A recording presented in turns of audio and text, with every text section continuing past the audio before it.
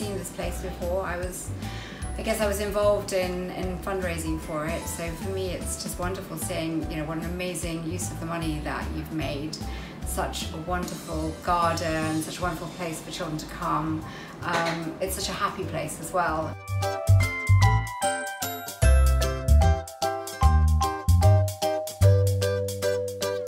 Kamala, who's 8, she was fabulous. She loved the dogs, particularly Skye. Took her for a walk around the garden, fed her with her treats, and told me that she had her own miniature poodle.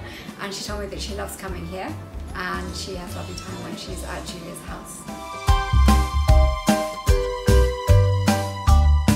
What do you think of the cookies? Amazing. Oh. Amazing. I had my own child who died, and she died at Great Ormond Street Hospital, but had I had somewhere like this to come and take her, in those times when it's so, you feel so desperate, just going by that fountain where you have a memorial and end of life care and a room where, you know, when you know your child's coming to the end of their life, that you can be with your child like this, it would have been very comforting. They are very special moments in your life that you'll never forget. Horrible moments, but at the same time, the last memories you have of your child. So I think what you do here is amazing.